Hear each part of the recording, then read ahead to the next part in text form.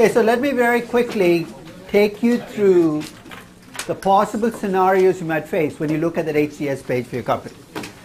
Okay, I'm going to take you through 8 very different examples of companies. So take a look at your page while I'm going through, because one of these pages might fit your company. So let's start with institutional default. This is Disney in 2003. The institutional default is when almost every person on your list, or every name on your list, is an institution, a mutual fund or a pension fund. And the bottom line is, when this is the case, you as a stockholder are screwed. Nothing you can do, right? Because there's nobody pushing for you. Yeah. Well, basically, every investor is an institution. None of them is going to push for you. You're stuck, right? So that's Disney in 2003. So if you look down the list and you say, there's nobody here who's going to watch out for me, that's it, right? As I said, lots of big companies, you're already here, right? Second on the list, and this goes back to, I think, what Stephanie noted, that in her company, the biggest stockholder was the company itself. So there's China Mobile. Largest stockholder in China Mobile is China Mobile. What does that tell you? Again, it's a control. If you're a stockholder, it says, look, you're going to have very little control in this company because of the way the corporate structure is set up. It's amazing how complex corporate structures get, and the intent almost always is control. So when people have complicated structures, there's a reason for it. It didn't happen accidentally. So that's essentially the company holds shares in itself. I'm sorry? Also taxes, but in this case it's more. But you're from Ireland, everything's about taxes, basically, in a sense. That's why I'm from Ireland. It's a reason for Ireland's existence on the face of the earth at this point in time. Right? I'm sorry, I love Ireland. But without the taxes? Here's the top 17 stockholders for GDF Suez. Notice who the largest stockholders. The French state. This is very similar to the Vale example, where the government is the largest stockholder. Take a look at your top 17 stockholders.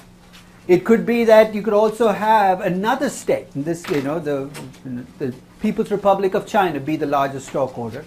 It does bring in this potential, at least again, of a conflict of interest. It's at the very end of this packet, I think. Or maybe it's right there. Different voting rights. You know that until 2004 in the US, it was unusual. In fact, it was against New York Stock Exchange rules. If you wanted to be listed on the New York Stock Exchange, you could not have 2 classes of shares.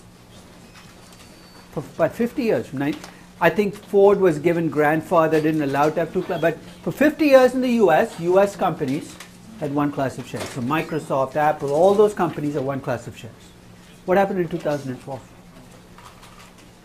What's a company that went public in 2004 that changed the rules of the game? In the US, to change the rules of the game. Google. Google changed the rules of the game in a very bad way. One was that they had an auction setting, which I think is good, because why keep bankers in to do something that they really are not doing that well anyway? The other was Google introduced 2 classes of shares. Class A and Class B shares. 10 times the voting rights on Class A shares as Class B shares, and Sergey Brin and Larry Page essentially control the voting shares. I remember when that happened, I thought there'd be a backlash from investors saying, you can't do this, we want voting rights. But guess what the reaction of investors was? Doesn't matter. They're good managers. Remember the benign dictator thing? They're good managers. Why does it matter? And once that door was opened, every social media company since, except for Twitter, has had 2 classes of shares. Mark Zuckerberg owns 20% of Twitter shares, but controls 57% of its voting rights, because he owns the voting shares. LinkedIn, you can go down the list. Every one of these companies has 2 classes of shares. And when I bring this up to institutional investors, it's amazing how blasé they are about this process. They say, what? Zuckerberg is a good manager. Why should we care? And I said, today you might not care, but there will be a time, maybe 2 years down, 5 years down, when Facebook is going to do things that you don't like, and you're going to come back to me and say, Mark Zuckerberg is not listening to me. And my response would be the same as if you married Kim Kardashian and complained about the fact that you got a lot of TV attention. Hey, walk in with open, in a sense, when you buy shares in a Facebook or a LinkedIn, recognize that the game is rigged. Same thing with Google. In fact, Google's gone further, right? They've had Class C shares. They thought, Class B, you were actually too special already by giving you 1/10. Class C, you get no voting rights. Class D, which they created, I'm not even sure what that is. I'm afraid to even look. How do you get below 0 voting rights? But Google seems to be exercising. How much can we abuse people and get away with it? And guess what? They're finding out they can dole out a lot of abuse because people are willing to look the other way if they're making money. Family group company. Yes, go ahead. I didn't technically see how you see that there's different voting rights on this page. Just You don't. Actually, you'd have to look at the description page and say Class A or Class B. Okay? So, in fact, some companies, it's kind of behind the surface. You have to kind of dig. In the case of Facebook, you don't see it on this page. Who's doing LVMH? This company is an enigma wrapped in a... Remember how Winston Churchill described Russia? It's like, it's a company that's almost impossible to break down. See, this is their corporate structure. What does it tell me? That this is, I don't even want to look inside that. This is the most complicated corporate structure that I can think of. But the bottom line is, who runs LVMH? Who makes the big decisions? But no. So let's accept the fact that Bernie Arnault runs, that we are all bystanders in this process. And that's what I want you to focus on. Don't get too caught up in specific details. The question you're asking is, as a stockholder in this company, how much power will I have to institute change? And the answer in LVMH is none. Las Vegas Sands. Largest stockholder is Sheldon Adelson. Who's he? He's the founder of the company. One of the things you notice in U.S. companies is initially the founder will be the largest stockholder, and as you go through time, the founder stock holdings will start to shrink. I'll give you an example. 20 years ago, if you looked at Microsoft's top 17 stockholders, who was on top of the list? Bill Gates. He owned about 27% of the shares. Today, if you look at Microsoft's top stockholders, I think Bill Gates owns 8% of the company. Because he's funneled off the shares into the trust, which has sold off the shares, raised the capital to do all the neat stuff he wants to do. But that's the nature of how founder holdings evolve in both the US and Europe. Is as you go further and further away into time, the founder starts to get less and less critical, which in a sense is a healthy thing. Because the founder kind of distances himself or herself from the company. Sheldon Adelson. He controls 51.49%. And that is a very dangerous number. You know why? Because it's just over 50%. You're saying, so what? It means that when Las Vegas Sands had to grow through much of the last decade, which is what they did. If you've seen the Marina Bay Sands in Singapore, this huge monstrosity on the ocean. These are huge casinos, each of which cost $1 billion. They had to come up with capital to build these casinos. You're at 51.5%. You have only one class of shares. See what this is going to make you do, right? You're going to borrow money like crazy. Why? Because if you issue shares, you're afraid the 51.5% might become 49.5%. And this guy's paranoid to begin with. Las Vegas Sands almost drove itself into bankruptcy because of how much it borrowed between 2000 and 2007. Because when the 2008 crisis hit, in 2009, Las Vegas Sands came really close to the brink. You're saying, but that was just a crisis. But it's also because they borrowed money to lead into the crisis. So sometimes as you look at these stock holdings, you get signals of what's coming just because of that control aspect. Once in a while, the largest stockholder in your company can be another company. For a long time, the largest single stockholder in Kraft was Philip Morris. The largest single stockholder in JetBlue is Lufthansa. two very different examples. Lufthansa, why does Lufthansa own a big chunk of JetBlue? It's not just as an investment holding, it's because it gives them a foothold in the airline business, the domestic airline business in the US. So when corporations hold pieces of other companies, sometimes it can be because they have operating benefits they get from these joint holdings. Sometimes it can be just as an investment. You think, so what? If I ask you where the power lies, and I'd asked you that question when Kraft was, I think Philip Morris owned 53% of Kraft. I said, where does the power lie? You know what you'd have to do? You'd have to go to Philip Morris and see who the stockholders in Philip Morris were, because in a sense, it's almost like they make the decisions that affect you as a company. Which brings me a final example. This is actually Danny, the French yogurt company. Why are you even looking at this company? If you go down the list, you'll see number 15 on the list is a fund called the Trian Fund. Trian, no? You know who's the name behind that fund is? It's an activist investor in this case, and the activist investor, and this is true for Carl Icahn, might not see the name Carl Icahn on a list. You might not see the name Bill Ackman on a list. You'll see Pershing Square. If you go on my website, I have a listing of the 50 top activist investors in the US and the fund names that go with each. And the reason you need to know that is sometimes when you look at your list, you want to see these names on your list. Again, it's not because they're going to be pushing for something sensible that you agree with, but because they're the only counterforce you have left against incumbent managers.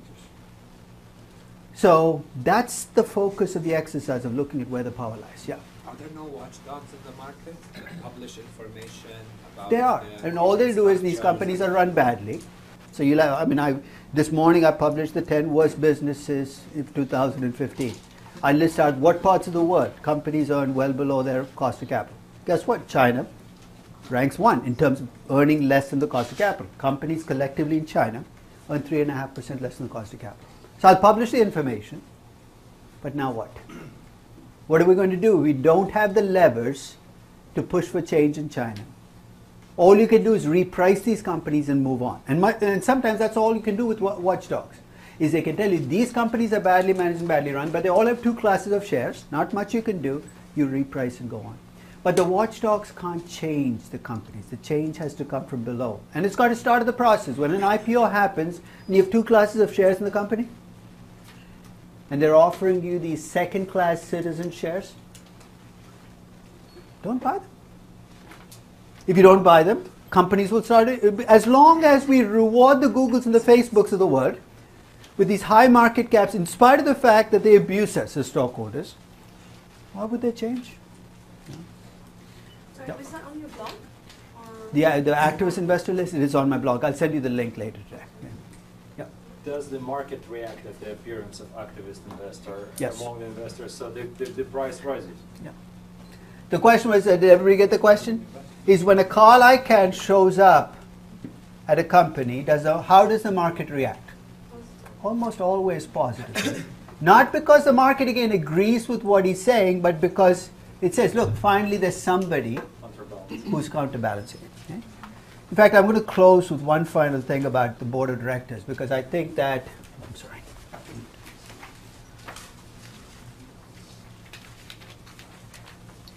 A lot of work that's been done in corporate governance for the last 20 years, as I said, has been about making the board of directors. So we're back to the regular election notes. I'm sorry. I won't go back and forth too much, but no, I'll have to go back and forth somewhat. But a lot of the work over the last 20 years in corporate governance has been about how do we create a more independent board. That's all the focus has been. And what we're also discovering is research is showing that even if you create an independent board, over time, especially if you have a CEO who stays in place, the power shifts towards the CEO and the board. And it comes from 2 things. One is, what they find psychologically is you tend to give power to who you think is the expert, somebody who knows more about the company. And almost by definition, a CEO knows more about the company. So if you're sitting in a room with 9 other independent people, and you're listening to a person who's the CEO of a company, and he says, trust me, I know. I know this business, and then he says something.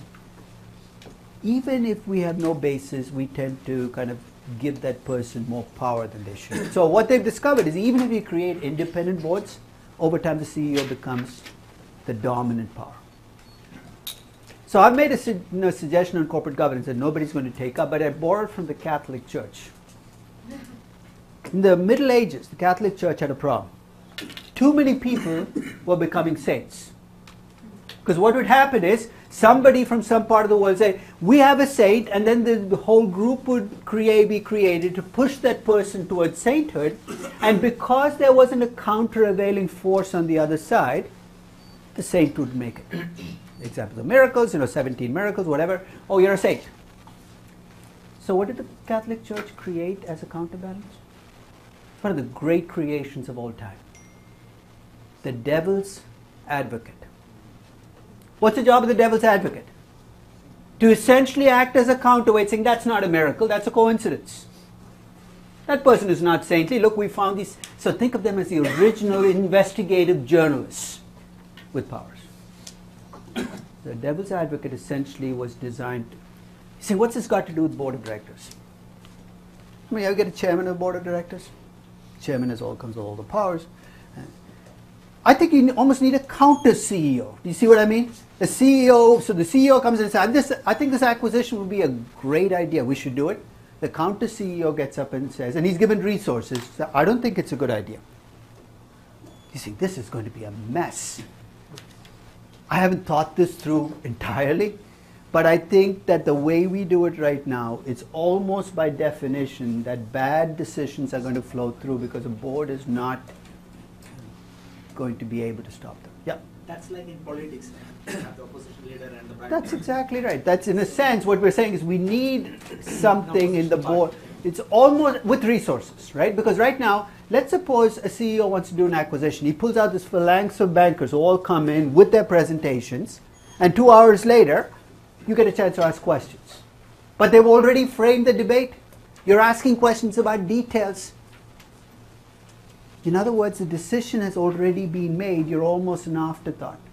If you had a counter CEO, you'd say, okay, you think that's a good deal. I'm going to hire my 3. This is great for bankers, incidentally, because both sides will hire bankers. And you would present your counter argument. You could still make the decision. Yeah. As opposed to a counter CEO, Yeah. what a lot of countries have started to do Yeah. is separate the role of CEO and chairman. But then you got the to mandate is right. of that board is to hire and fire the CEO. How can you make the CEO chairman? And that's happening even in the US. Increasingly, the chairman and the CEO are being separated. But for that to work, the chairman has to be given resources. Going beyond, like, you control the agenda of the meeting. Resources in the sense of people who work for them who essentially will be able to collect data that you can use to check the numbers. Because right now, even if you're a chairman, you come to a meeting, the CEO presents all the numbers. This is what China is looking like. This is what the acquisition is looking like. And you can ask questions, but you don't have the resources, really. But the chairman can ask for a third party or... And that, I think, is what's increasingly happening with activists, is they are, in fact, which is making them more like a counter CEO. So maybe that's what we need, is to institutionalize that process where the chairman feels that asking for resources is not viewed as something you're doing out of the ordinary, which is what it is right now, but something you do as a norm. So like, Yeah. do you mean like a budget control office like the government has, like an independent, like office for the president? Yeah, but in a sense, something like that. Somebody to ask questions of big decisions, who has the resources to then test to see whether in fact that decision makes sense. Yes? One of the problems we have in the UK Mm-hmm. linked is that there is a liability for direct owners. Right. John Mike. Yeah. Sorry. In the UK, and I don't know In the how it US too, you have fiduciary responsibility as a director. So since the financial crisis, all of these things have been cranked up, and directors have a liability to shareholders, Right. meaning that if you don't act in a The certain best way, interest of the shareholders. and it's categorised in 7 or 8 different ways. So you own a financial liability, and you can be taken to court, you can be struck off, and you can be sued. But the counterfactual is that if you raise that bar too high, then No nothing one gets wants to done. be a director. Paralysis. And it's also you get paralysis, which is So every no- decision. So nobody Yeah. would want to be a director if Yeah. you. So if you can imagine, you're at that point now where the Yeah. regulators have shifted the liability to a point where I don't want to be a director of a company because I don't want to own collective liability. So we The end up- lawyers entered the room, so be very careful what you say about lawyers. We were saying terrible things about lawyers while you were out. Is he the only lawyer in the room? You're a lawyer too? Okay, then maybe you should get the. But I think you're absolutely right. And with my experiences with directors in the U.S., here's what's happened because the legal issues become. Their decision making has become legally bound, which is they want the lawyer in the room with the big decisions. Not am I making the right decision, but am I making a decision that's legally defensible? Those are two different standards. And I think you're right. By making this a legal process, that's what corporate governance has become. On one hand, rule writing, and the other, legal process. We've lost sight of what this is all about, which is we want better decisions to be made in businesses, not these decisions that are constrained by what's legally acceptable. But I think that's the problem with the way corporate governance has evolved. It's become legalistic on both the rule writing side and the way that these directors are held to. I'd prefer that we take it out of that process and make it about investors. I don't know whether that's possible if investors stay passive, but that's what I would see as a more productive endgame. I mean, it's an interesting debate and Yeah. one that, again, is linked to duration of shareholders. Yeah. And I think we can come back to that because ultimately, you say most shareholders are ETFs, they're passive investors, they're flowing through, they don't care. And maybe, I'm going to again argue that if you have a small subset of shareholders even who are longer term, Bill Ackman, for instance, has been in Procter & Gamble 7 years now as an activist investor. This notion that activist investors hit and run is widespread, often spread by institutional investors. The typical duration for an activist investor is 3 times longer than the typical duration for an institutional investor. Okay? That's in terms of how many years they hold their investment. It's not everybody, but in a sense, you do need some pushback because you can't let managers set the agenda and make the decisions as if it were their money they were investing. Let me get to the point now. So we've kind of ripped apart all the assumptions that hold together traditional corporate finance, right? Stockholders have little power over companies, managers do what they want. If you lend money and you don't protect yourself, you get ripped off, you get Nabisco. Companies lie to markets all the time. Or if not lie, hold back information, and markets don't always behave rationally and coolly. And there are social costs and social benefits bubbling under the surface. At this stage, you might be tempted to say, why are we even sticking with this objective of maximizing value when it's so flawed? So let's open the possibilities here. There are 3 things you can do if you don't like maximizing value. First is, you can pick a different mechanism for corporate governance. What does corporate governance require? Somebody has to have oversight over managers, right? Maybe stockholders are ill-equipped to do this. Maybe investors don't have the resources. Maybe somebody else should be doing it. And I'll give you a couple of counter-examples. Systems that have evolved without shareholder power where managers are kind of kept in line. So that's the first source. The second is, maybe the problem is this objective of maximizing value. Maybe we should focus on a different objective. Maximizing revenue growth. Maximizing market share. The third is to return to maximizing value as an objective, but try to build in some protections against the weaknesses. You can already see what my preferred choice would be, because everything I know about corporate finance is still built around value. So I'd like you to pick the third option, but I'm going to try to be as open as I can about the first 2 choices. So let me start with the first choice, a different corporate governance mechanism. You go back to 1945. Germany and Japan, as economies, were in complete shambles. There was nothing there. Between 1945 and 1985, in true economic miracles, both countries built themselves back up. So by 85, Germany was the 2nd largest economy in the world, Japan was the 3rd largest economy.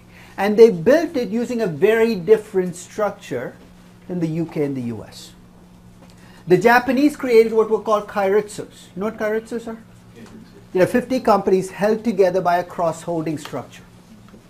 And the way corporate governance worked in a kairitsu is if one of those 50 companies was badly managed and badly run, the managers of the other 49 would get together and replace the 50th manager. There was no room, no place for stockholders. It was all internally done. Germany had its own version of Karatsus, usually at the bank in the middle.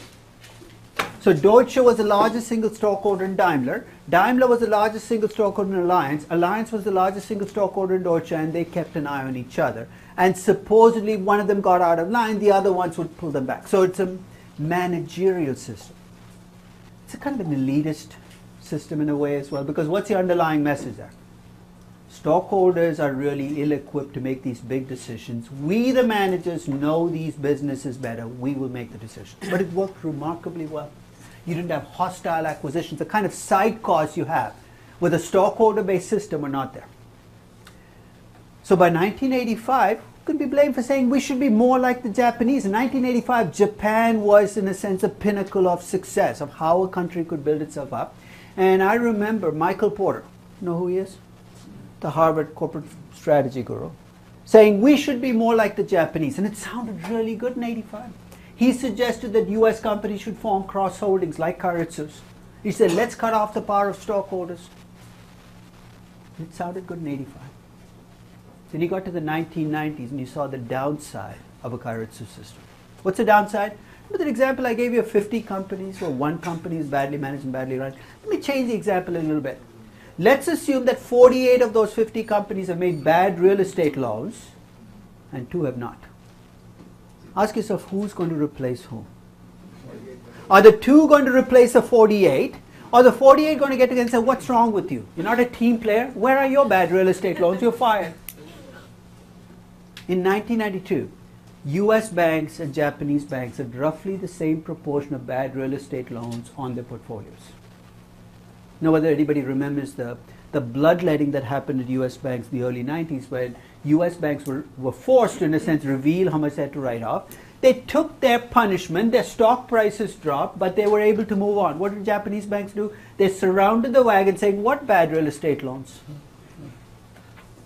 And 25 years later, you're still digging your way out of that complexity, the opacity they built to hide their mistakes. When you have top-down corporate governance systems, which is what Japan and Germany were, here's the price you pay. The people who make these decisions can be really smart people. The Ministry of Finance in Japan had some of the brightest people in Japan working for it. You have really bright people making decisions. But the problem with the leaders is, they're leaders. They hate to admit mistakes. Why? They were always the smartest people in the room. The people who are at the top of their classes. If they make a mistake, their tendency is to kind of defend that mistake to the end. I'll tell you this about markets. Markets have no egos. So 6 months ago, markets thought China was great. Now they don't. So what did they do? They knocked off 40% of the market cap. So if you were going to pick a top-down system, that's what I want you to think about. That's one of the costs. And you might say it's okay, it's a small enough cost, because effectively it means that you will deal with small problems much more efficiently. But system-wide problems will persist. So that's the first choice. So think about choices there. And I think of the Chinese corporate governance system as a top-down system. You want to replace the management of a Chinese company, good luck to you. If there's change, it comes from Beijing down. And that's the way it is. And it's worked really well for a decade. How can you argue with it until it stops working? Here's the second choice. Maybe we can pick, yes? Just a quick one on Yep. Germany. In Germany, this one has been unraveled and unrolled completely over the last... And part of the reason is the bank in the middle is in trouble. Who wants to be connected to Deutsche anymore for the near term, right? But it was well before that. But I think you're right. It started to unravel about 20 years ago once you started to see the downside of the system. But across the world, these systems come into play. Every 20 years or so, there's one other country which comes with this top-down system, but things work really well. And people say, we should be more like the Chinese. And then 10 years later, oh, thank God we're not like the Chinese. Right? Let's think about a different objective. Most of you work at companies where if you go back and look at the plans and the objectives they have over the next 5 years, it's not stated in terms of value. It's usually stated in something more concrete. We want to double revenues over the next 5 years. We want to triple profits over the next 10 years. We want to increase our market share from 10% to 15%. And you can see why and God help you if you call in a consulting firm in to tell you, because they come with an acronym. All you need to do is maximize CFROI. What is that? Well, we can't tell you. You need us to tell you what it is. So every month we'll come in and tell you what your CFROI is. And you'll be okay. Oh, just maximize EVA. Most of the time it's just old wine in a new bottle. But effectively, these are replacements for this value concept. There's nothing wrong with picking an intermediate objective, which is what this is. Let me give you an example. Is a higher market share good for you as a company? Depends. Do you want 100% market share of a market we have to sell below cost? Well, who wants that? Market share makes sense if you can use that market share to actually make money, right? Get market power, prices. Just don't let the antitrust guys know that that's what you're planning to do, because that might get you into trouble. But the problem with focusing on an intermediate objective is it takes on a life of its own. Let me give you an example. 1981, American Airlines got a new CEO. A guy called Robert Crandall came in. Charismatic guy. And in his first press conference, he said, my objective at American is to make it the #1 domestic U.S. airline. #1 domestic U.S. airline. And by 1989, it succeeded. It's the #1 domestic U.S. airline in terms of number of passengers flown in the U.S. But there were only 2 airlines in 1989 that were making money. Neither of them was called American. One was Alaska Air, and it made money because nobody else wanted to fly to Fairbanks. And the other was the nascent Southwest. A very young Southwest. You know what it did? It flew Dallas to Houston and Houston to Dallas. Dallas to Houston, Houston to Dallas. Why? Because it made money doing it. It said, we don't care about market share. We want to make money. But that's not unusual. Market share, if you make that the front and center, everybody's going to make decisions driven by market share. When I go into banks, they always laugh at these examples. Oh, stupid airlines, they focus on market share. Then I ask them a question. When was the last time you saw a deal table? You know a deal table in investment bankers? They list out who the biggest deal makers were over the last quarter. It's like your life as an investment bank is driven by, did I make it to the top of the deal table? Was JP Morgan Chase top, or is it Goldman Sachs? And how do you get to the top of the deal table? You do a lot of big deals. Not good deals, but big deals.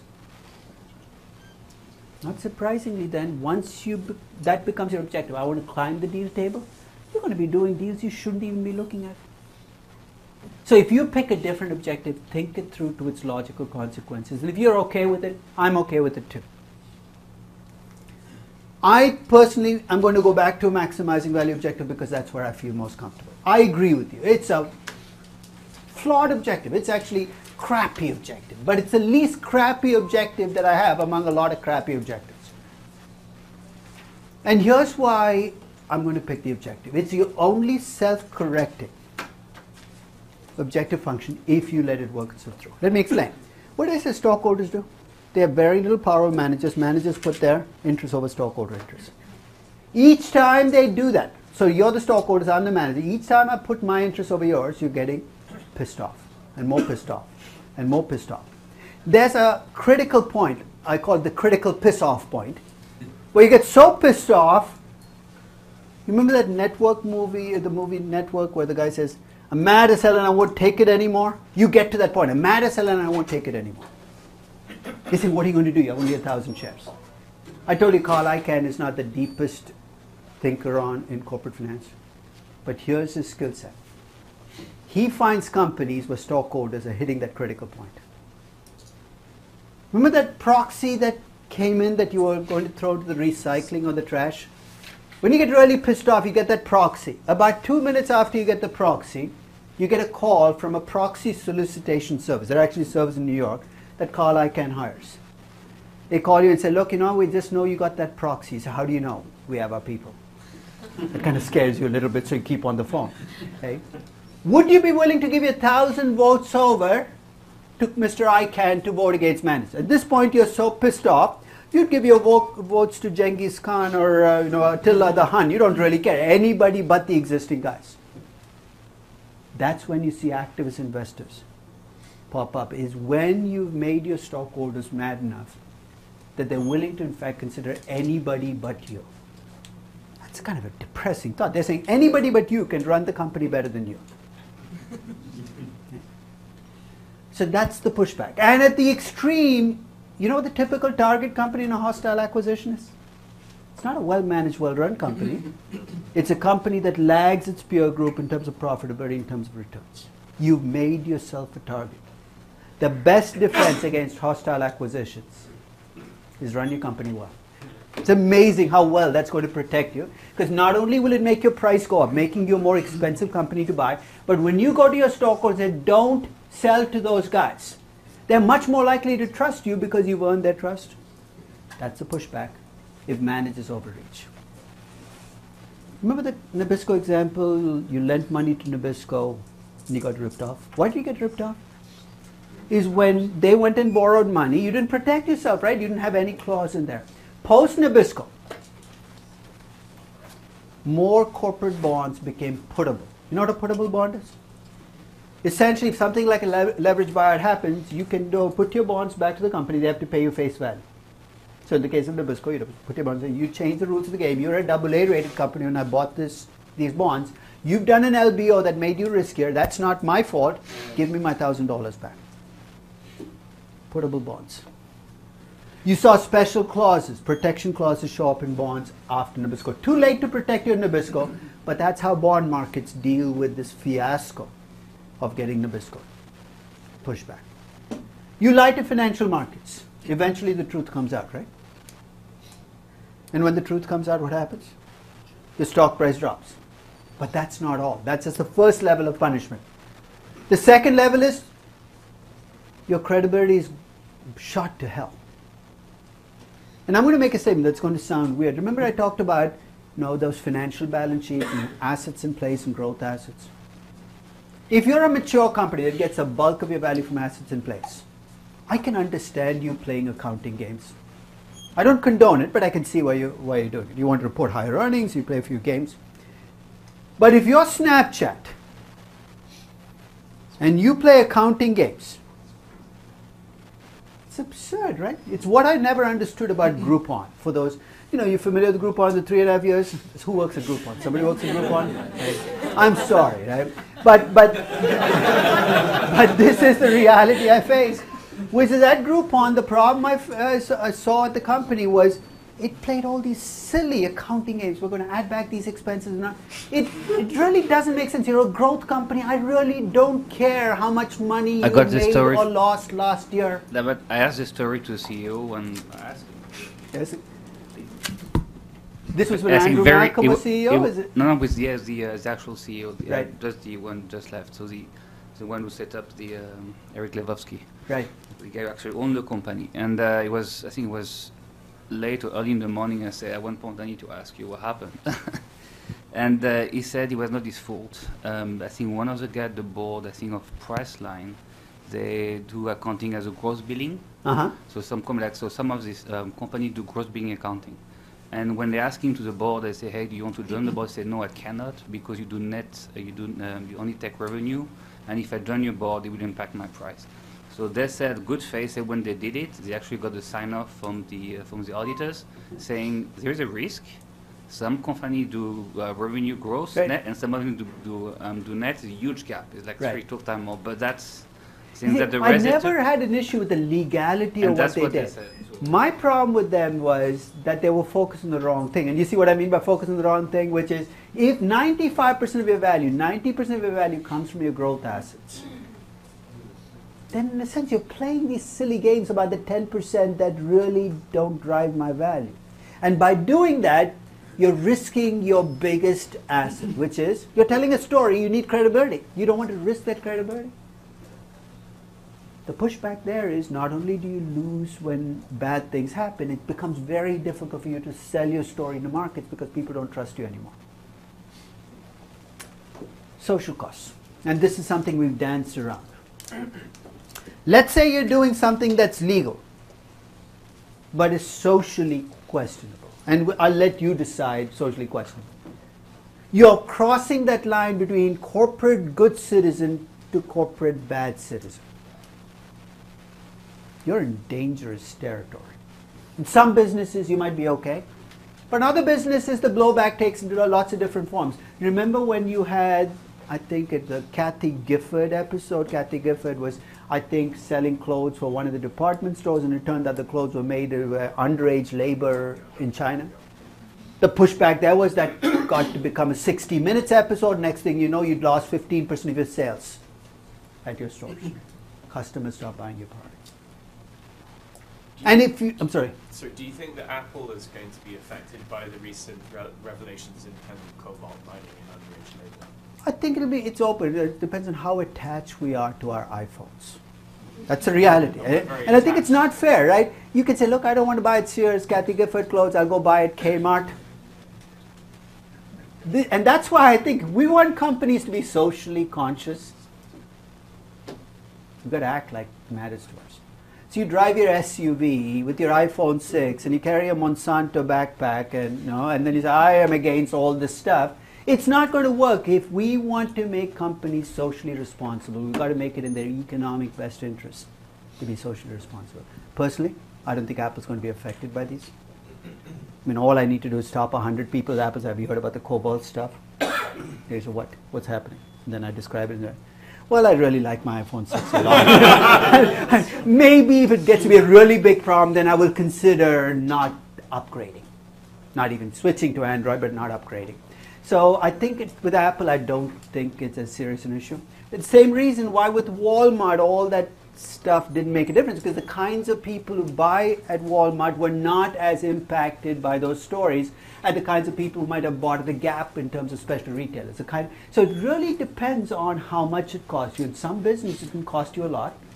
In others, it might not. But you don't want to end up being labeled as a bad corporate citizen. I talked about Vale. You've been reading probably about the dam collapse in Brazil, which is where I don't know how many people died, thousands of acres. And stories are seeping out that this is actually a joint venture between Vale and BHP. And the blowback to both is not just a legal blowback, the potential side costs. We'll have to play out to see how it happens. But that's the reason why, even if something is legal, I might hold back, because the consequences of crossing over that line not only make you, lose sales, but if you become a target, get tarred as a bad corporate citizen, what happened to the tobacco companies for the last 25 years could happen to you. What happened to them? Well, any time in the US a state wanted to raise taxes, guess what it did? Tobacco companies. And nobody came to their defense.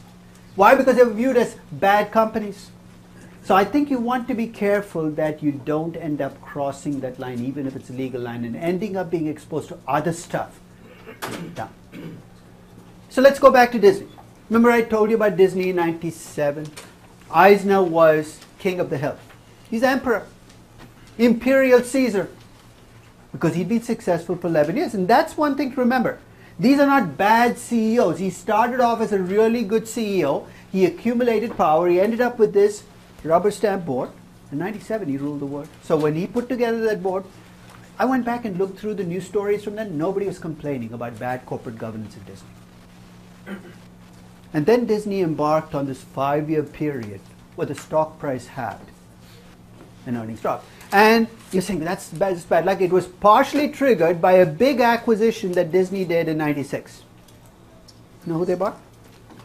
Cap Cities ABC. And they bought it because Eisner said, trust me, I know what I'm doing. They tried to play Who Wants to Be a Millionaire every day, 7 days a week, but it didn't work. So over those 5 years, Disney lost half its value. And each year, the piss-off factor got higher and higher. In 2003, 2 of the directors on the board resigned. One was a guy called Stanley Gold. The other was a guy, as a symbolic resignation, this was a bit of a blow, was Roy Disney. And they resigned saying that Eisner was too autocratic, which everybody knew already, but now it come to the surface. In 2004, Comcast made, in my view, one of the most insulting acquisition bids in history. You know how you usually make an acquisition bid for a company, take the market price plus a premium? You know what Comcast offered? Market price discounted. They said the market price is 32, we'll pay. In other words, this was really not a serious acquisition. It was just an insult. So you guys are so ill-regarded that investors will sell their shares for less than the market price just to get you out of the game. Right? They were probably tempted. Finally, in 2005, the pressure had built up to the point where that board, that rubber stamp board, finally said, you got to go. Nobody likes you anymore. Nobody wants you around. What I'm trying to say is when you get managers moved out, it takes a lot of anger from below building up to a point where it blows up. In fact, he was replaced by a new CEO, a guy called Bob Iger.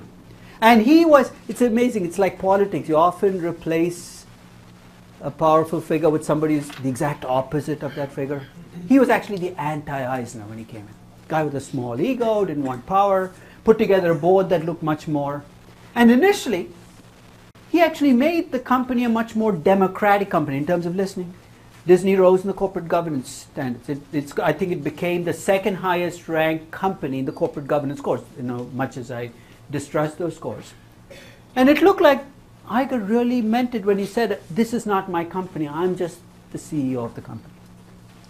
And he really meant it when he said, I'm running this company for shareholders. In fact, in 2011, he announced, though there was a little bit of a snafu when he tried to the board said, let's combine the chairman and the CEO. But to kind of counterbalance that, in 2011, Iger said he was going to step down and that he'd like an orderly transition because the company was more than him. He said, there must be other people who could run the company. It's all good so far, right? Anti-Eisner, he actually wants to step down on his own. Well, here's where things get interesting. In about 2014 or 15, the board went back to Iger and they said, you really can't leave the company. You're too important. And initially his reaction was, no, I'm not that important, you can find somebody else. Then they asked him a second time. So no, you can find somebody else. Have you seen Julius Caesar, the Shakespeare version? They offer him the crown the first time, he says, no. Second time, no, it's too much for me. Third time, okay, put it on my head. Right? So the third time they ask, you're right, I am too important for the company. It's a depressing thought. Here's a guy who came in with a low ego. 10 years later, he's behaving more and more like a imperial Caesar. You know how in politics you have these in some countries you have these restrictions, like the US, you can't be president for more than 2 terms. It's put into law. Maybe we need something with CEOs where at a certain point in time, it's time for you to go. Okay? Something to think about. So that's the objective function. As I said, it's going to be at the background of almost everything we talk about through the next 2.5 days.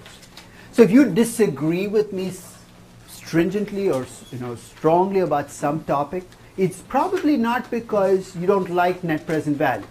It's because you disagree with the core objective. And that's fine. Just go back and say, this is why I think you run businesses. It's not to maximize value, it's to maximize revenue growth, maximize market share. And then you can think about what the source of the disagreement is. So now let's get to the meat and potatoes part of corporate finance. I mean, this is the philosophical part that we've just completed. Let's talk about risk and return. Yes? Yeah? What about cooperatives?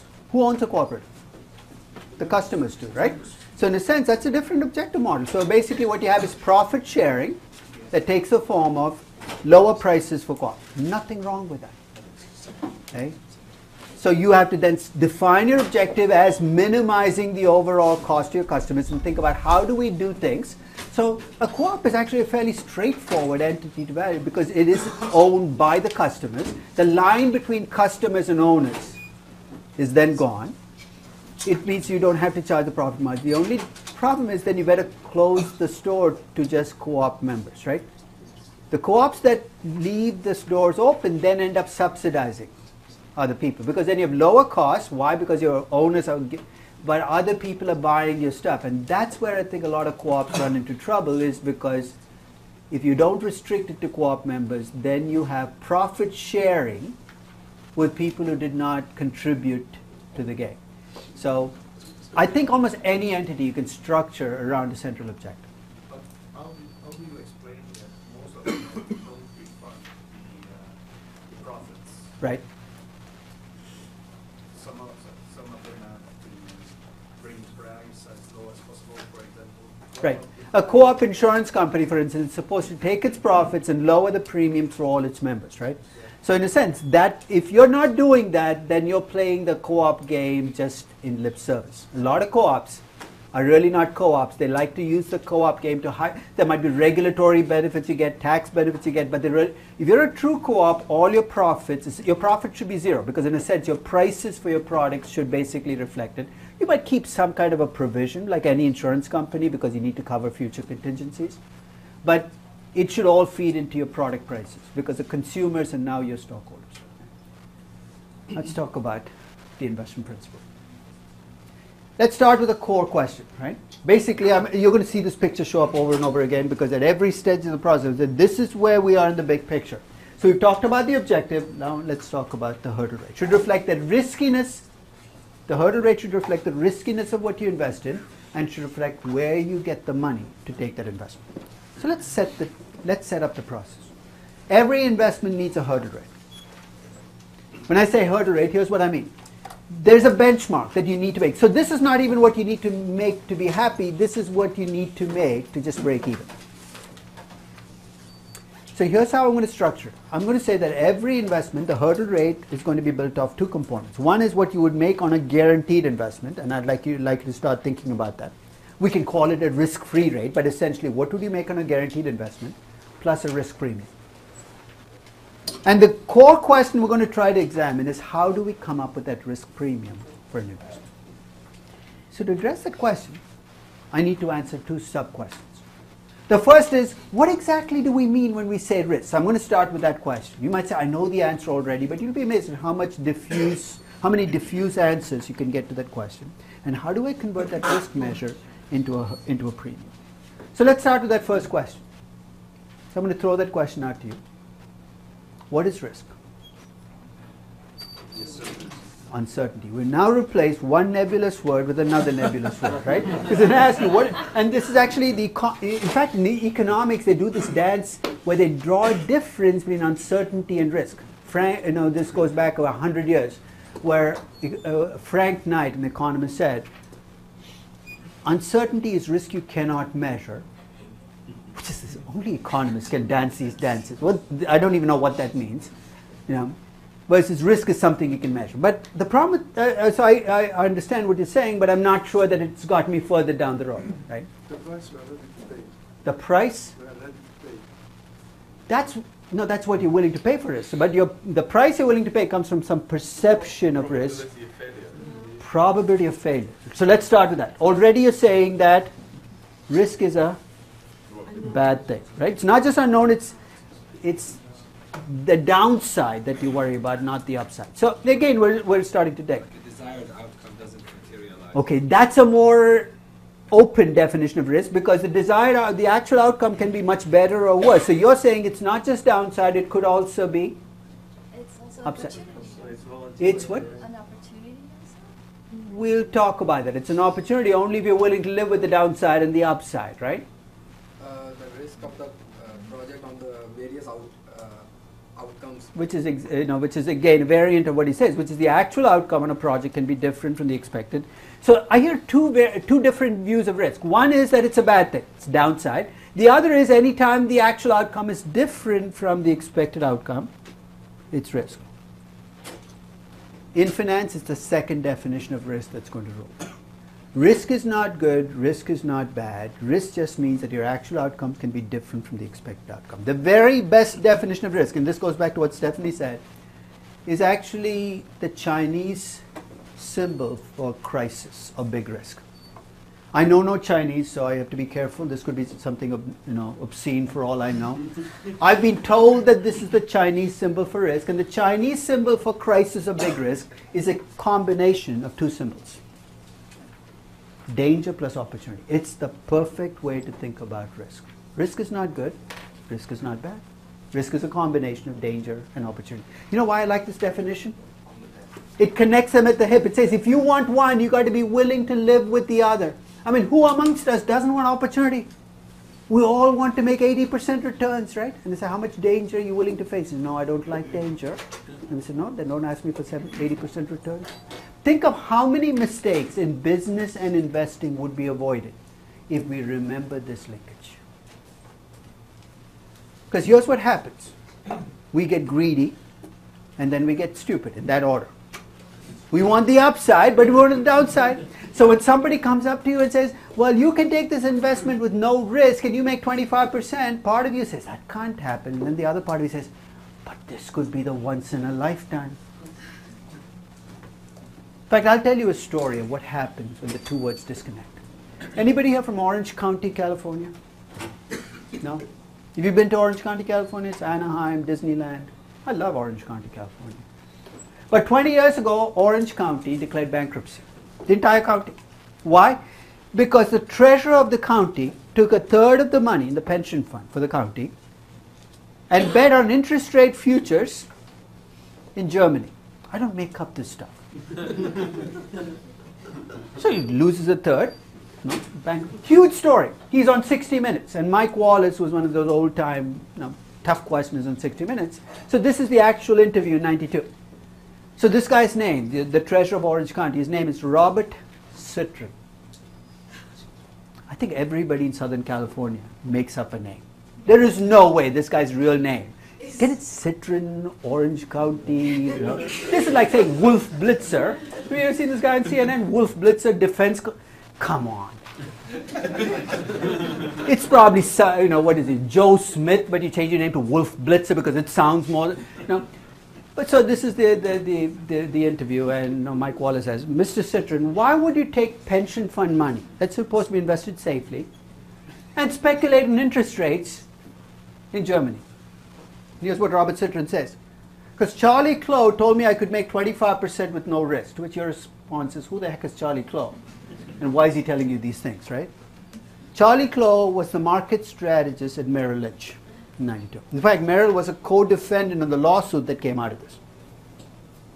Now, I don't know Charlie Clough, but I do know market strategists. Have you ever heard a market strategist talk?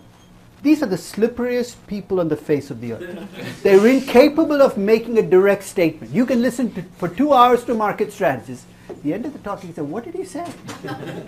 I thought he said stocks would go up. No, I think he said they'll go down. No, I think no matter what happens, he's covered.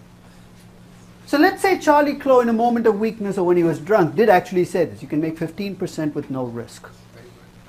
Or 25% with no risk. Do you have, and let's go back to the interview. Here's what Citron says. And I'm not a finance person.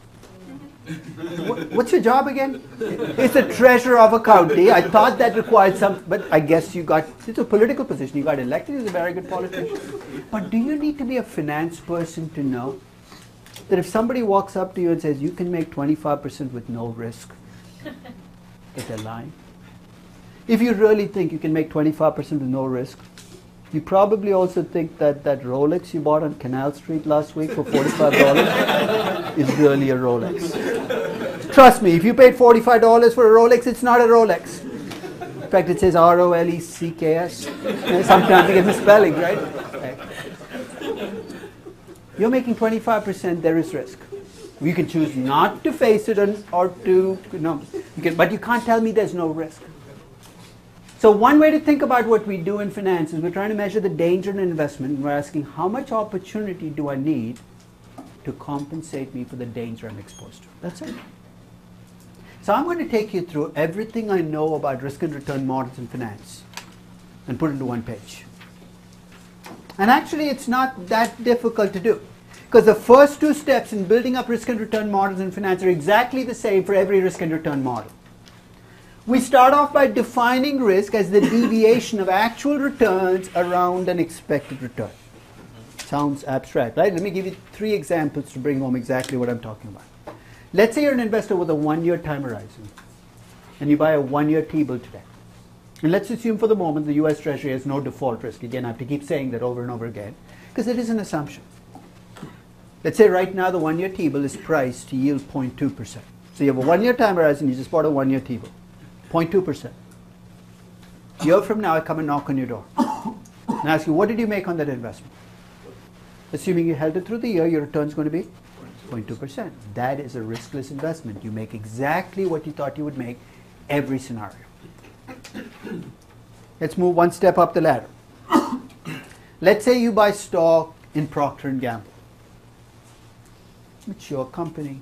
You're realistic. You say, I expect to make an 8% return. 1 year from now, I come and knock on your door. If you were lucky, what might have happened?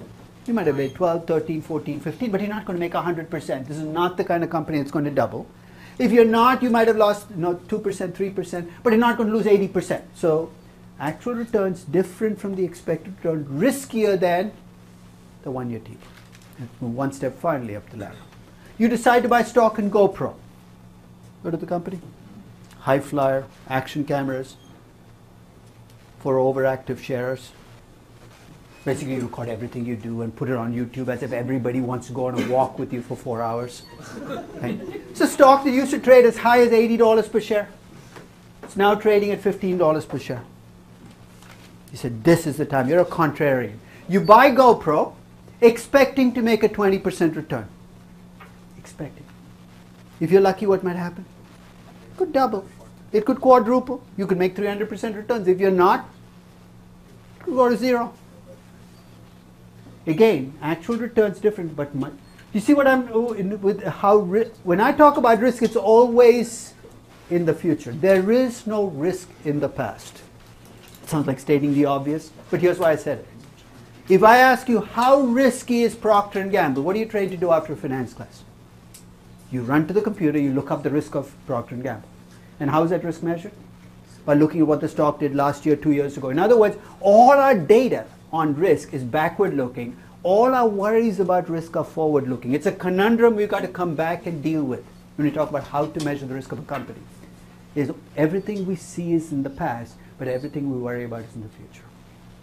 But that's the first step in the process, deviation of actual. So if you are classifying these investments, the T-bill would be riskless, Procter & Gamble would be riskier, GoPro would be even riskier. It's pretty intuitive. So the more companies' actual returns move away from expected returns, the riskier it is. Second step is where I'm going to ask you to kind of hang in there. When you invest in GoPro or Disney, let's take Disney as a company, you're exposed to lots of different risks. Like what? Well, you could be exposed to the risk that, what's the next big budget movie coming out? No, whatever it is, no Snow White or no, I think Sleeping Beauty. One of them is coming out as a real movie rather than an animated movie. Jungle Book. What is it? Jungle Book. Okay, Jungle Book. Big budget movie. I think the latest estimate is going to be a $150 million movie. It could be a huge hit, or it could be the next Lone Ranger. Those of you not familiar with the Lone Ranger, this was the movie where they put Johnny Depp as the Lone Ranger. Forgive me, but every time I see Johnny Depp, I see the pirate in the Caribbean. This guy is so stereotyped that no matter what role he plays, I'm saying, when is he going to pull out a sword? And obviously that movie, they cost like $200 million to produce only 35. So it could be a huge failure, it could be a huge hit. So that's the first risk. Risk that the next movie. They're spending $1 billion in California Adventure, the Anaheim theme park, building a new Star Wars section. The problem they've always had with California Adventure, which is right across the brick walkway from Magic Kingdom, is when they built California Adventure, they thought that 65% of the people who went to Magic Kingdom would come to California Adventure. That's how they built it. Turned out in hindsight that only about 40% have been making it, so California Adventures had a tough time making it, and every 2 years they keep throwing another $1 billion in, hoping that this will be the tipping point. They did it with Cars a few years ago, now it could work, and maybe Star Wars will draw people in it, but it might not, so the risk is that might fail. When you look at Disney's different businesses, right? You know what the biggest chunk of value for Disney comes from? The one part of Disney that accounts for about 40%. Oh, cruise ships are like penny change for them. ESPN. 40% of Disney's value comes from ESPN. You know why? It's the most incredible cash cow in the broadcasting business. How many of you are US based? And how many of you have cable? Take a look at your cable bill. It's like what, $120 over pay city, right? For what? You get these 700 channels, 691 of these you've never even seen. And the way these channels get lined up in a cable network is they pay the cable company pays them to carry the channel. So the Food Network might pay 25 cents or 50 cents. I mean, the cable company might pay 50 cents to carry the Food Network. CNN might be 75 cents. And then there's ESPN. Every cable bill in the US, $7 of that cable bill each month goes to ESPN. You think, why do they have so much bargaining power? It's the only thing that is between cable and the abyss. You know what the abyss is? The abyss is what my 26-year-old son does, which is he's cut the cable, and he has Hulu, Netflix, and 3 other things, and he's done. But the reason he's able to get away with it is he doesn't watch live sports, my older son. So he's okay with it. But if you want to watch live sports, you still need cable, and ESPN is that. So ESPN has this tremendous cash drawing power, but there's a problem. As more and more people, especially younger people, are cutting the cable link, that value for ESPN, which I've estimated to be about as high as 40 billion, could become 25 billion. Or maybe they'll rediscover a new way of streaming. So the risk with ESPN is good things could happen. Do you see what I'm saying? Basically, there are risks at the company level on things they do that might or might not work. You can also have risks that are more general. So every time the dollar moves, gets stronger, is Disney affected? When the dollar gets stronger, their theme park attendance drops off.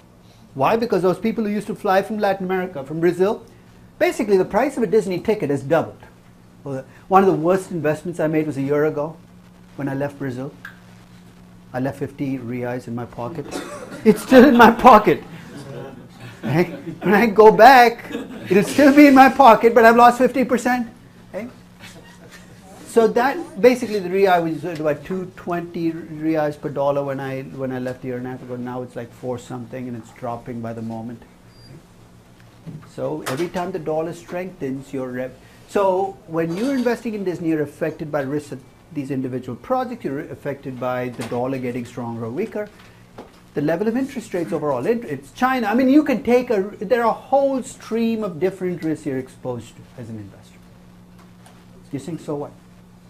Not all risk is going to get rewarded. That sounds like a weird thing. I'm exposed to it. Why shouldn't I? Because some of that risk can get averaged out. This is not a finance concept. It comes from statistics. It's called the law of large numbers. What it means is if you own 30 or 40 companies, on some of those companies, on individual projects, things will do better than expected. So for every Lone Ranger movie at one company, there'll be a Star Wars hit at another company. That's all the law of large numbers says. As you get more diversified, risks that are company-specific will get averaged out. That is called the Harry Markowitz revolution, but it's really common sense. So here's what we assume in finance, and it's an assumption. We assume that the marginal investor, and I'll come back and talk about who the marginal investor is. The marginal investor in a company is diversified, holds more than one company. And because the marginal investor is the one who sets prices and prices risk, the risk that gets priced into public companies is the risk that you cannot diversify away. I'll make it really simple. The risks that you cannot diversify away tend to be macro risks, not micro risks. Macro risk, interest rates, inflation, what happens in China. Those are macro risks. Those you cannot diversify away. You know what the market's been doing today? Don't look if you don't want to know. Right? It's down 500 points. You say, but I'm a diversified investor. It's not going to help you today. Because it's macro risk that's driving prices down. And that risk you cannot eliminate. That's the risk you get rewarded for. It's a really troublesome concept because it's built on the premise of that marginal investor being diversified. One of the things we're going to talk about is, what if that's not true? And there are companies where that's not going to be true, where you have to price in more than just the macro risk.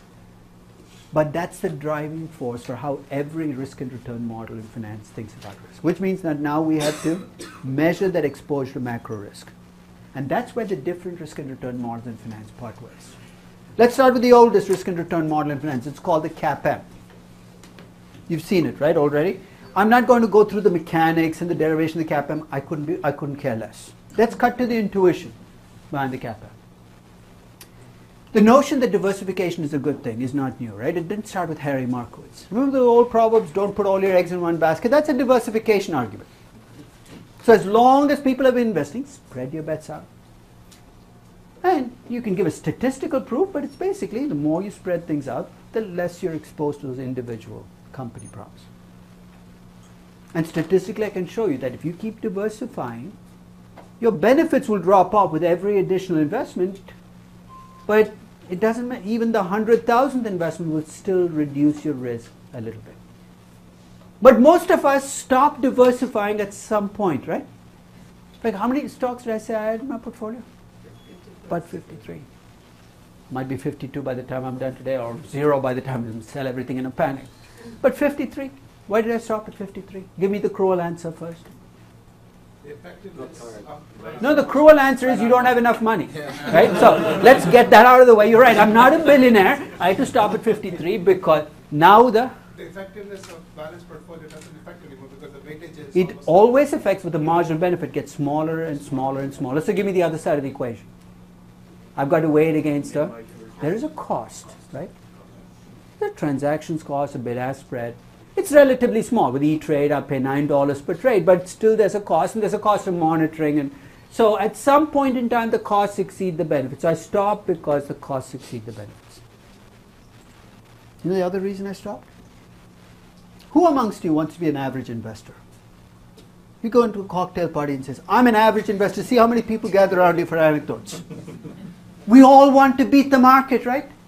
Even though we never reveal it. Inside, it's better than average. These dumb people around, I can beat them. You know, in my school district, this statistic came out last week, 99.3% of the students in my school district are above average. I'm looking at that statistic, it said 99.3%. Who is this really, really stupid kid? Who's pulling? I mean, there must be somebody with a negative IQ, with a GPA which is minus 5,000. But you can see why the school district wants to say, your kid's above average. What parent ever complains about having an above average? We all want to be above average. So the second reason we stop is because we think we can pick good stocks. Whether it's true or not, whether it's based in reality, I stopped at 53 because I thought I'd found the 53 best companies for me. This might be a complete delusion, but the two reasons we stop are transactions costs and because we think we can pick the right stocks. Let's go back to the CAPM. The first two big assumptions of the CAPM are no transactions costs and no private information, which is a euphemism for you don't know what's cheap, what's expensive. So now, if you introduce those two assumptions, when should I have stopped? Not at 53, not at 500, not at 5,000, not even at 41,889. I should have had every publicly traded stock, but then I should have had in fact, I should have not stopped till my portfolio included a small piece of every single traded asset in the market. You think that's crazy.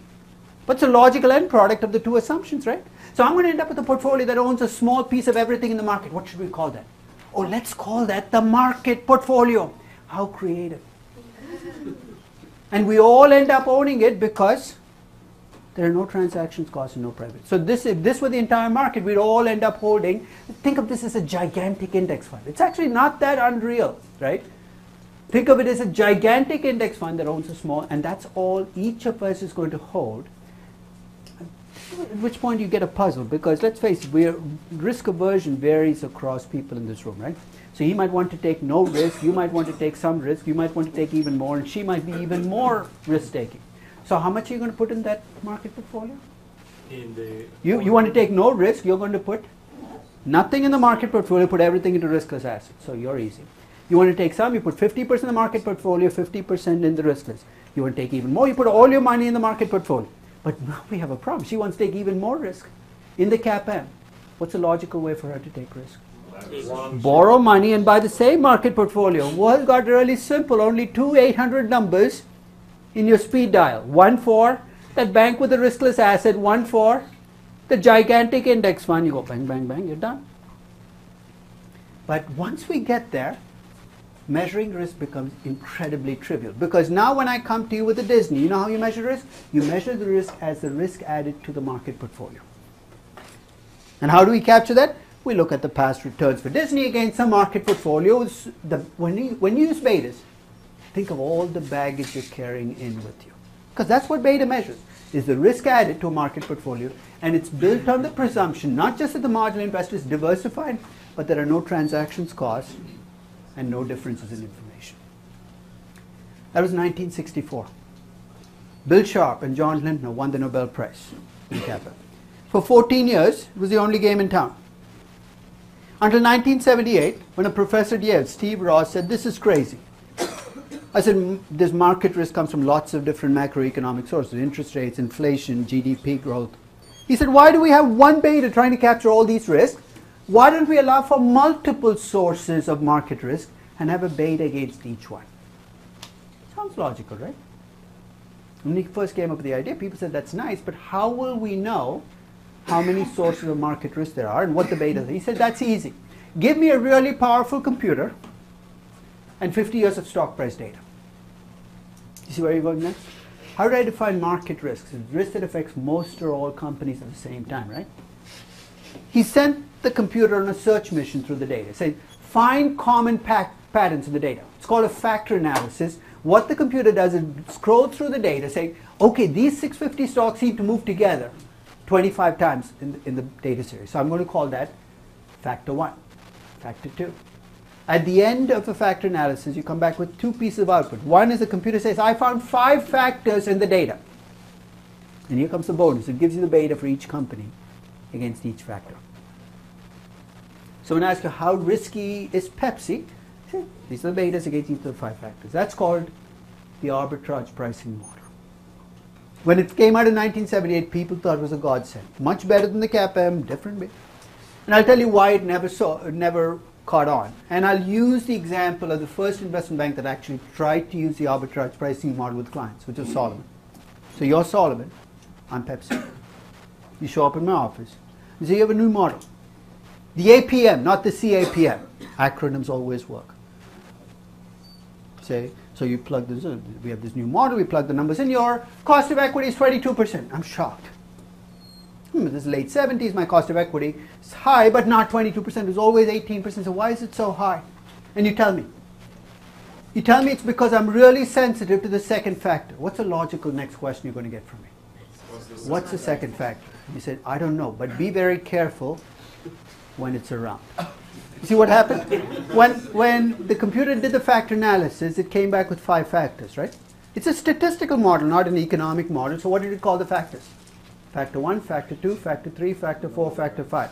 An arbitrage pricing model doesn't name the factors because it's a statistical model. Now do you see why I'm not going to buy the 22%? I throw you out. Forlorn, you walk back to your office, which is 100 miles away. And as you walk, you think about why your pitch failed. When I asked you what the second factor was, you couldn't give me a name, right? So there's the solution. If you could somehow put macroeconomic names on the 5 factors, your problem goes away. So for the next 3 years, Solomon spent millions of dollars, and academics kind of helped in the process, trying to put macroeconomic names to the factors by looking at past data. Sounds fancy, but when you do a factor analysis, you actually get graphs of each factor over time. So think of looking at that looks a lot like interest rate, that looks like the term structure. They've put names on the factors. It took them 3 years and many millions, they got the names. When you put macroeconomic names on those factors, you've gone from an arbitrage pricing model to what's called a multi-factor model. So by the mid-80s, you had these multi-factor models.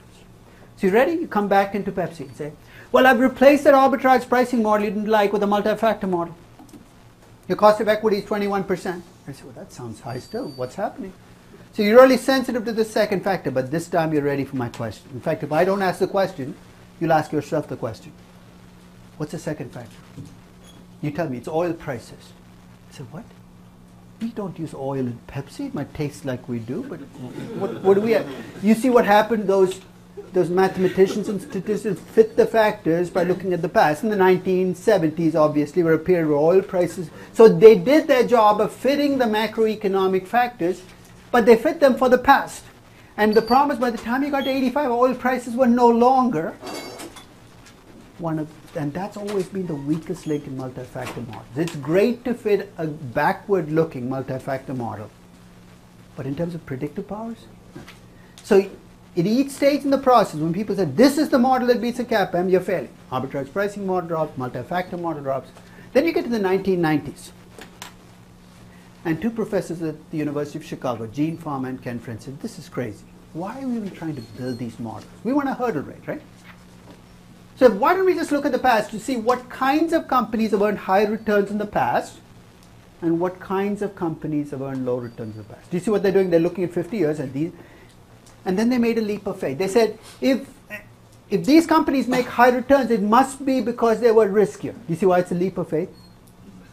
And this is what they found. They found that small market cap companies earned higher returns than large market cap companies. And they made the leap of faith. Small companies must be riskier than large companies. They found that companies where the market price was much lower than the book value of equity earned much higher returns than companies where the market price was much higher than the book value of equity. They said that must mean low price to book ratios is a proxy for risk. I call these proxy models because in a sense you've given up on measuring risk. You're letting something else stand in. They're almost fatalistic because if you're a small company with a low price to book ratio, you know what kind of cost of equity you're going to have? A really high one. You can show me your earnings and show me how stable they are. I said, too bad. And over the last 20 years, people have added more proxies, but the proxy models, basically you look at the past and you try to build up from there.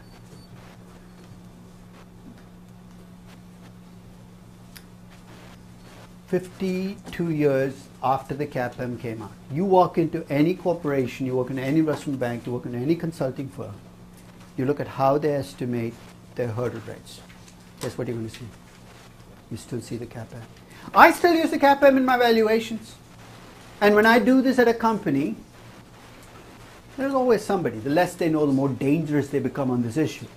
Who'll put up his hand and say, last week in The Economist I read that the CAPM was dead.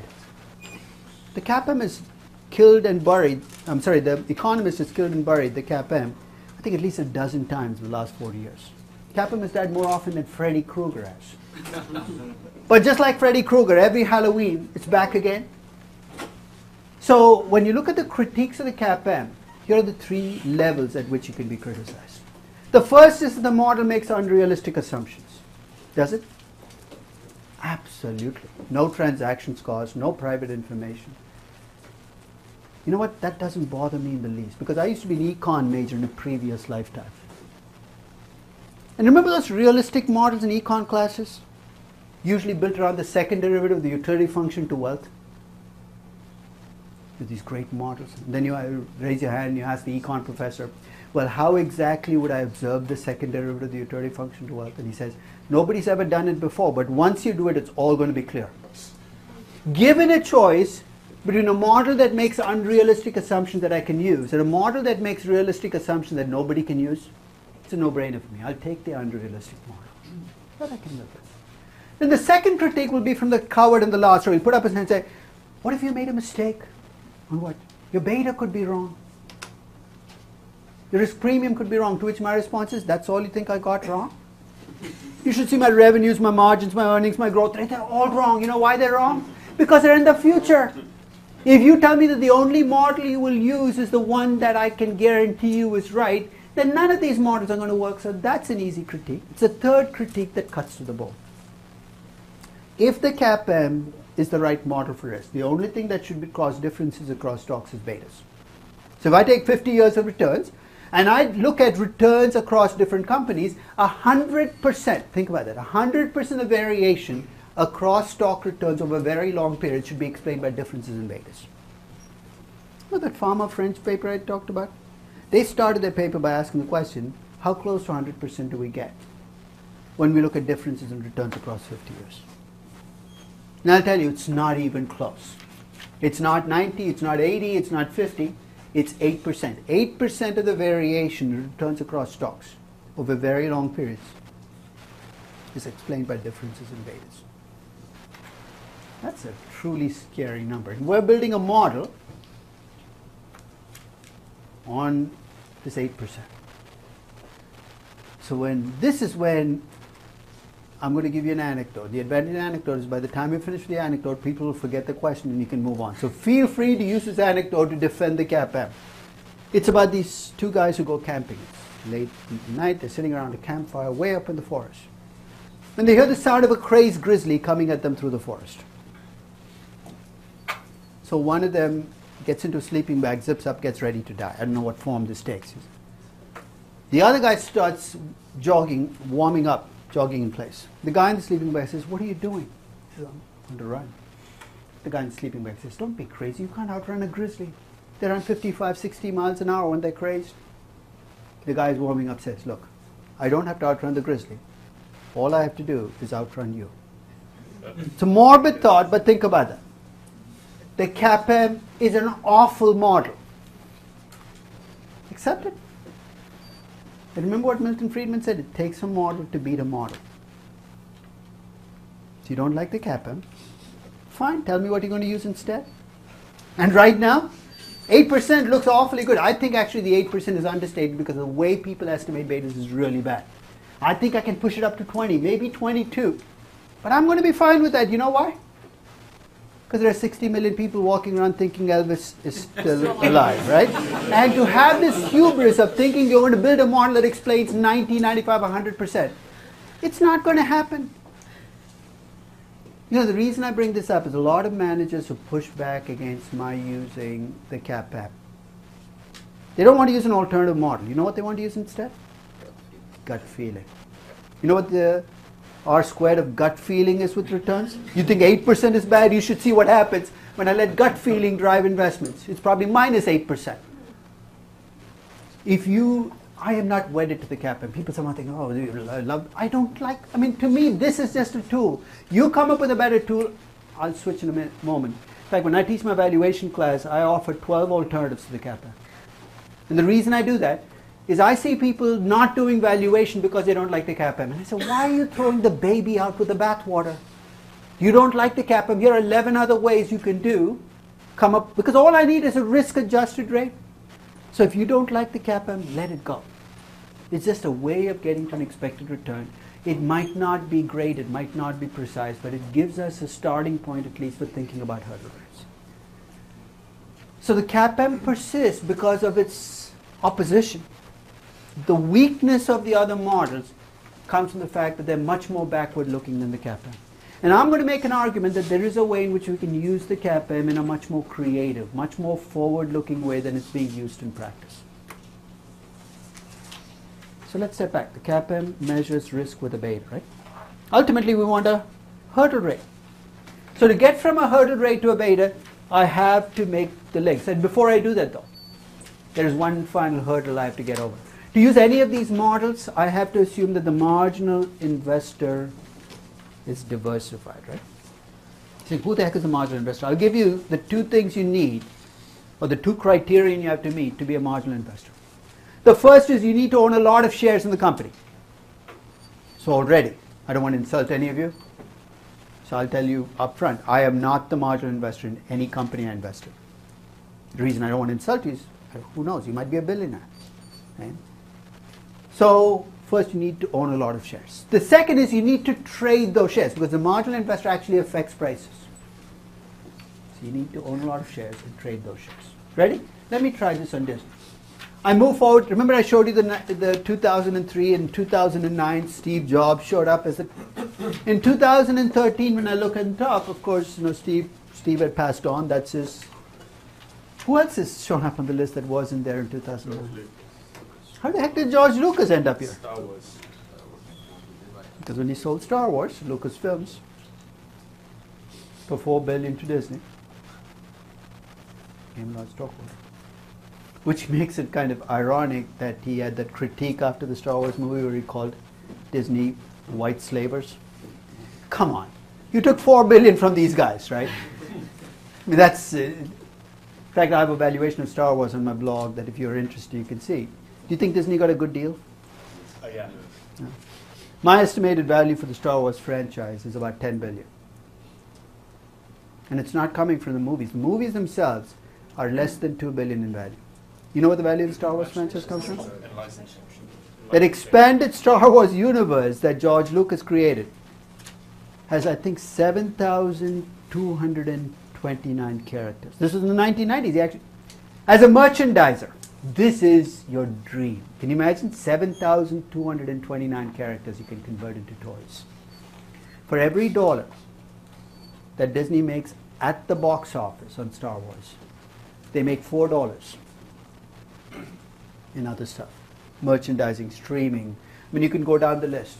Books. Yeah. It's an incredibly lucrative franchise, but there's... So let's think about it. Who's a marginal investor in Disney? Is it Lorraine Jobs? She owns a lot of shares, but what does she not do?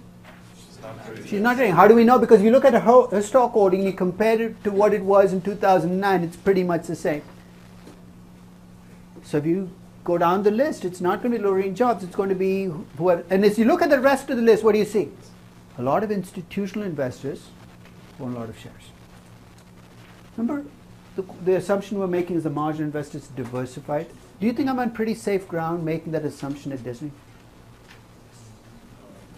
BlackRock, Vanguard, State Street, Capital, I mean, these are all big institutional investors. Unless they're crazy, they are not just owning Disney, they're probably parts of portfolios. In the case of Disney, I feel completely comfortable assuming the marginal investor is diversified. Doesn't mean that every investor is diversified. Is there some crazy guy in Omaha? Oh, no, not in Omaha. Let me pick some other. No, we might think I'm talking about the wrong guy.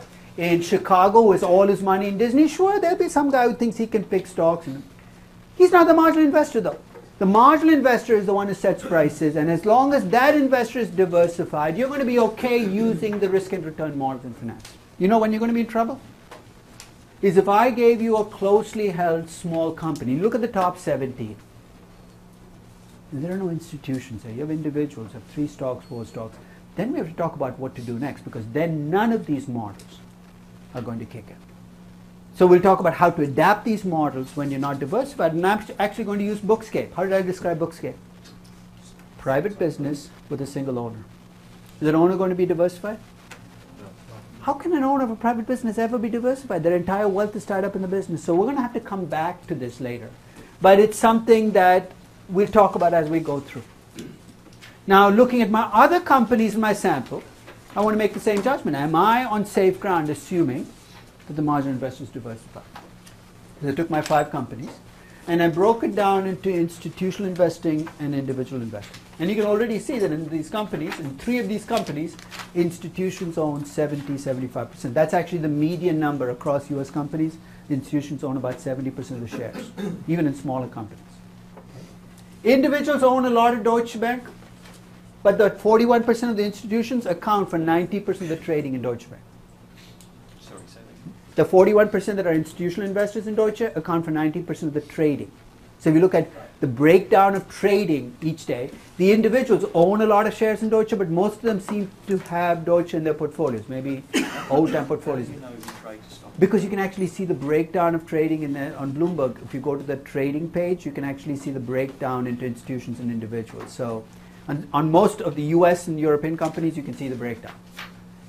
Indian companies, I was able to get it for Tata Motors. I was actually getting the breakdown of who trades the shares. Now, sometimes it might be because they might be masking their trading, the individuals, but for the most part, you can at least get a sense of where the institutional trading is. Where does Bloomberg get that data? Well, it looks at the exchanges, right? Because exchanges, when you have buys and sells, you can see who's buying and who's selling. That, again... The exchanges wouldn't give away who as an individual. Some of it is public information. The New York Stock Exchange breaks down trading information. You can actually buy the trading data from the New York Stock Exchange. You might have to pay for it. Bloomberg might have to pay for it. But what does the exchange lose by sharing overall trading statistics? The exchange would know because it comes via a broker-dealer. Yeah, so it could be that there's some masking in this process that means... Yeah.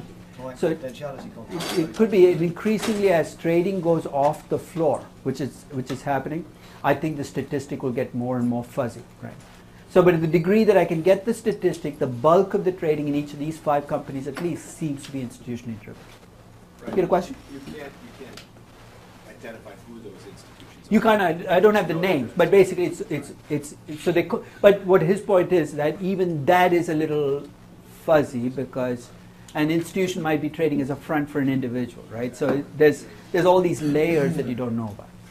The bottom line is with my 5 public companies, I feel okay assuming the marginal investor is diversified, more so with Disney than with Vale.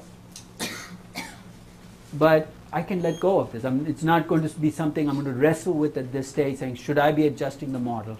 But if I had a small company in here which is closely held, I might have had to confront that issue right now. One of the things that I look for when I pick your companies is most of your companies are larger publicly traded companies. This assumption would be a pretty straightforward one for you to make, that institutions are the marginal investors, but it might be more difficult for some of your companies than others. Yes, Lucas. Just for my edification, can you explain how a marginal investor can affect the price? Well, I think in the sense of that big transactions at the margin set the price. That's all I mean by affecting the price, which is, they're more likely to affect the price because if you trade 2 million shares, you have a bigger impact on the price than if you sell 2,000. So it's a question of marginal impact. So on a GE, you could trade 2 million shares and nobody might notice. But on a company with less turnover, you're going to be able to affect the price. And my point is, the more you can affect the price, the more I have to think about how do you think about risk, because at the margin you're setting the price. So if I play that back to you, because I own loads of stock, right? I can do a run basically. If I suddenly sold half my stock, then there'd be panic in the market. There'd be a price impact. So that's basically it. There's a price impact. I can never have a price impact if I put a buy or a sell, but you could. Right? So that's a stop. And basically the only reason you're making that stop is to make sure that all of the models we're going to talk about are in fact viable or potential models you can use. So now let's get specific. I want to get from this model that I've talked about in the abstract to a hurdle rate, right? So I'm going to set up the equation that's going to animate how I think about getting to a hurdle rate. To get an expected return on an investment, I need 3 numbers. I need a risk-free rate, and we're going to start with that. I need an expected premium for investing stocks collected. I'm going to call it an equity risk premium. What you're going to earn on the risky portfolio as opposed to the risk-free rate. And I need a beta. So we're going to start this discussion by talking about the risk-free rate. What exactly is that risk-free rate? Then we're going to move our discussion to what kind of premium do investors collectively demand for investing in stocks? That's the equity risk premium. And then we're going to close the process by talking about how do I get a beta for a company. Because once I get those 3 numbers, I'm off and running, right? Because I can come up with an expected return and a hurdle rate. Yeah. Who of them is a hurdle rate? I'm sorry? Who of them is a hurdle rate? The expected return is the hurdle rate, the final number. So basically I need these 3 numbers to get up to that. So the expected return is what I need to make. Given your risk, that becomes my hurdle rate, given that investment. So let me start the process. I know we're very close to break, by at least laying out what I need for something to be risk-free. Remember that 1-year T-bill that I described as risk-free? Why was it risk-free? Because I knew exactly what I was going to make with certainty, right? Here are the 2 conditions you need to meet for something to be risk-free. The first is the entity issuing the investment can have no default risk, not even a tiny bit. Now already you can see how I made your life a lot more difficult, right? Because if you have a little default risk, it's not risk-free. The second is there can be no reinvestment risk. Let me explain. Let's say you want a risk-free rate for a 5-year cash flow. And I give you a 3-month T-bill rate. Is a 3-month T-bill risk-free if you're looking at a 5-year cash flow? Why? What happens? At the end of 3 months, you can reinvest. So basically, a 3-month T-bill is not risk-free if you're looking at a 5-year cash flow. What would be risk-free if I were looking at a 5-year cash flow? A 5-year T-bond, but even a 5-year T-bond is a little bit of a problem, right? It's got coupons every 6 months, which I want to strip out. So if I were a purist, if you ask me what a 5-year risk-free rate is, I'd go look up a 5-year 0 coupon default-free bond. That's a pain in the neck because it means that your risk-free rate will actually be different for 1 year, 2 years. We'll come back and talk about it, but that's if you're a purist, that's what risk-free rate is. And already, there are 2 implications that come out of what I just said. If you ask me what the risk-free rate is in US dollars, I cannot answer the question unless you tell me over what time horizon. Right? It's kind of a nebulous question. Risk-free rate over what period? There is no one risk-free rate. And the second is, you cannot automatically assume that if I give you a government bond rate, that it's risk-free. Why not?